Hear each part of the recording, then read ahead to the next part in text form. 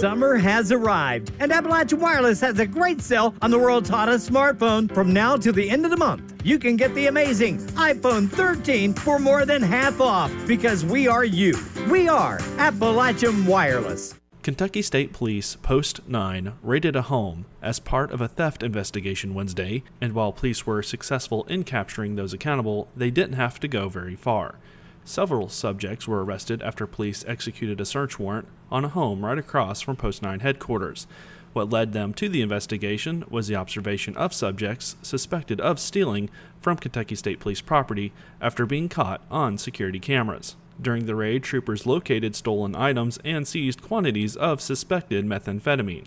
During the investigation, police were led to the Tram community of Floyd County, where they also seized several firearms, quantities of suspected methamphetamine, heroin, and marijuana. Additionally, prescription medication, drug paraphernalia, and over $1,600 in cash.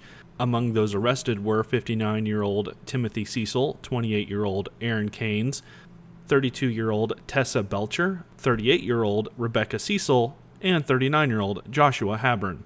Police say more charges are pending. All are being held at the Pike County Detention Center. For Mountaintop News, I'm Joel Cordial.